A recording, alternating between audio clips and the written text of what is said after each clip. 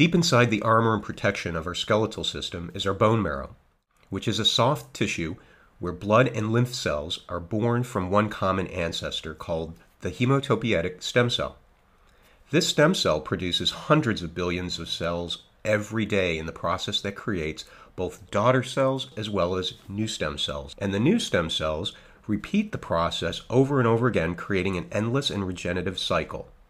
The daughter cells, on the other hand, are known as progenitor cells because they continue a process of multiplying and dividing into different types of cells. This process is known as differentiation, where each new type of progenitor cell continues to divide and multiply into new types of cells until finally reaching their full maturity and differentiation. There are three primary kinds of cells created in this process. They are red cells, white cells, and platelets. Our blood cells reach full maturity in the bone marrow before they migrate to the blood vessels and enter the bloodstream.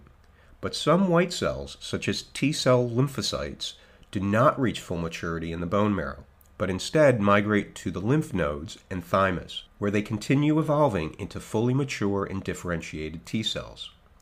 Later we'll see how these cells are triggered to return to the bloodstream and help the other white cells fight off infections and other invaders.